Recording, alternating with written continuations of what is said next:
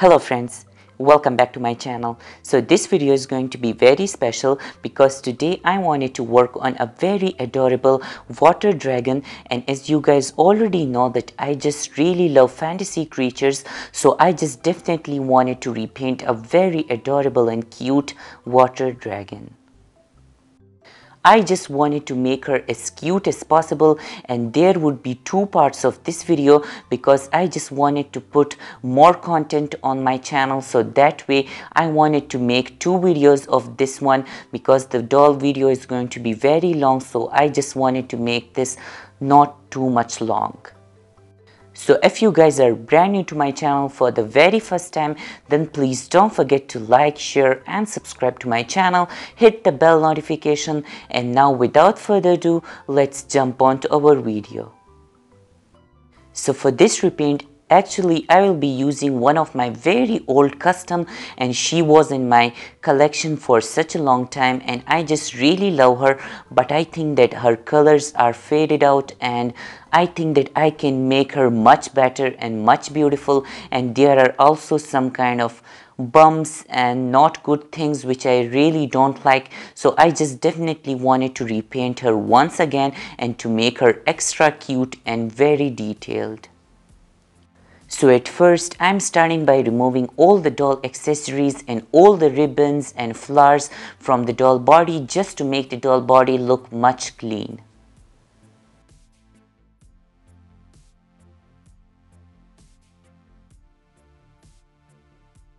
And be careful when you are using X-Acto knife or some kind of sharp things because they are very dangerous.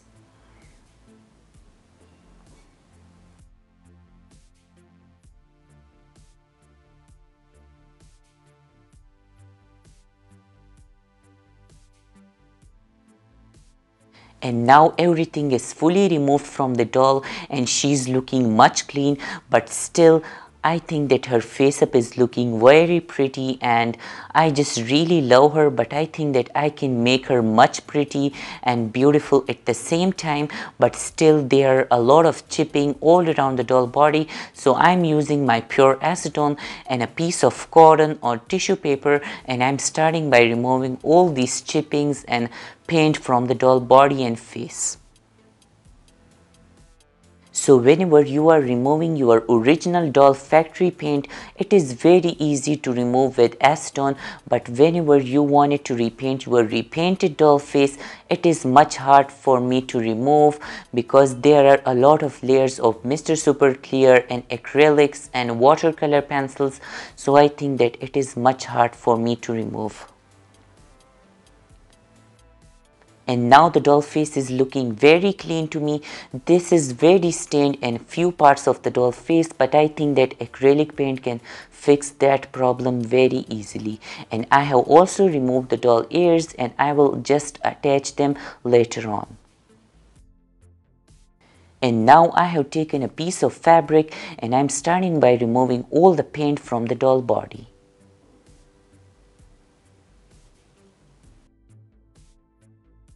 And now the doll body is looking very fantastic and clean. This took me a lot of time, but the result is fantastic.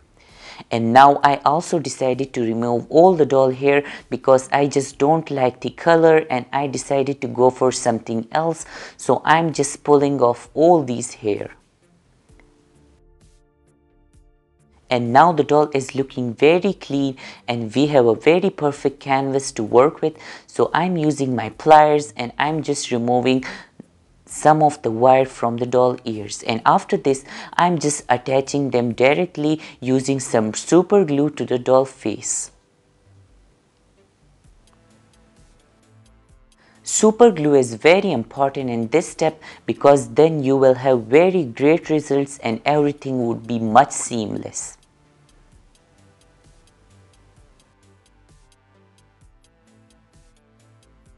And that way I attached both of the ears, and now the doll is looking very cute and I'm just really in love with how everything is cleaned and perfect. So now I'm using my acrylic paint and I'm using some thin layers of acrylic paint and I'm starting by repainting the doll face. Make sure to water down your acrylic paint because then you will not have any kind of harsh line and everything would be much smooth. I also have an airbrush, but this time I'm feeling very lazy, so I think that this technique is very easy and fun to do. And then I repeated the same thing with the rest of the doll body because the doll body was still a bit chippy and I just don't like all the different kind of color variations on the doll body, and I just want a very clean and clear body, so I just decided to completely change all the doll's skin tone.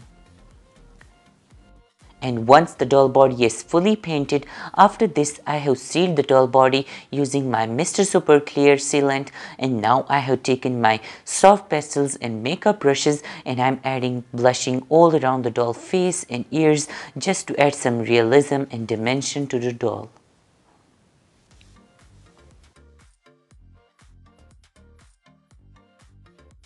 For the blushing, I'm mostly using pink and purples.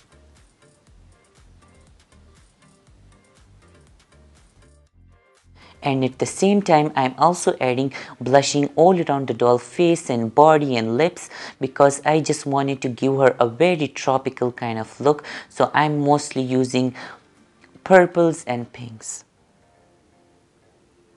I also added some blushing to the scaly texture in her body, and that way all the scales will look much fantastic and they will look very clean. I also added some blushing to the doll hands just to give it a very gradient kind of look, and with that the doll body would be all done.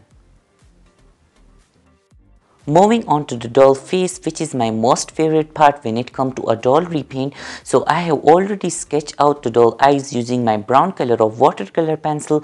After this I am taking my white color of acrylic paint and I am filling out the white of the doll eyes.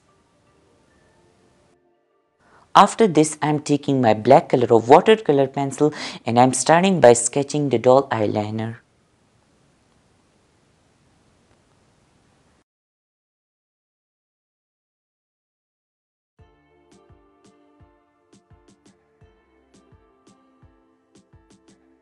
For the doll eyebrows, I decided to go for blue color because maybe I will give her some blue or purple kind of hair, so blue color will look much fantastic on this doll.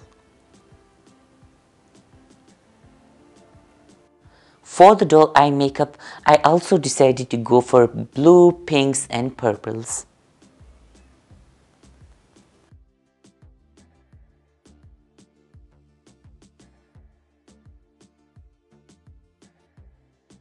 Using my pink, blue and purple color of watercolor pencil, I am sketching the doll eyebrows. After this, I will be using my purple color of acrylic paint and I am filling out the doll irises. I just wanted to give her some kind of gradient in the doll irises because I have not done that before and I just definitely wanted to try this. So now in this stage of my repaint, I'm just really sad because I have lost a lot of footage, but at last I decided to give her some eye shines, adding some freckles and pearl powders all around the doll face, and with that my doll face up would be all done.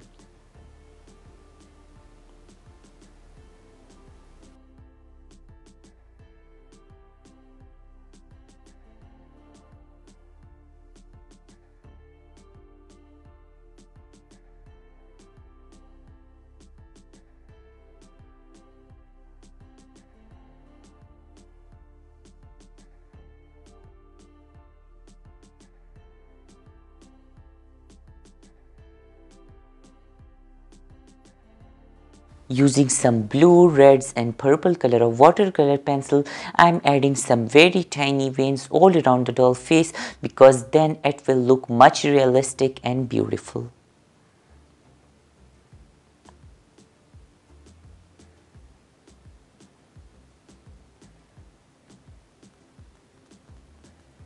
And at last I have added 2 layers of Pearlix powders to the doll face, and with that my doll repainting video is all complete. There would be a part 2 coming very soon, so please stay tuned for that, and let me know in the comment section that what you guys think about this doll and what is your favorite thing about her so far. So please let me know all your suggestions down below, and I will just love to read all of them.